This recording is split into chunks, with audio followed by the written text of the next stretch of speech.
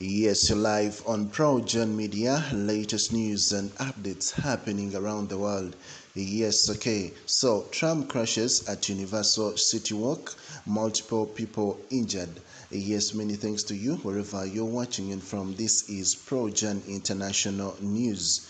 So, reports of the crash came in at around 9 p.m. in the 309,000 block of Lankershim Boulevard.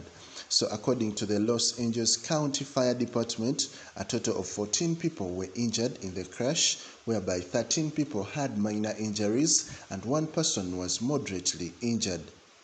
So it wasn't immediately clear what caused the crash because this story is still developing and we shall be bringing you more updates about this story. Many thanks to you wherever you're watching in from. This is PROJOURN Media.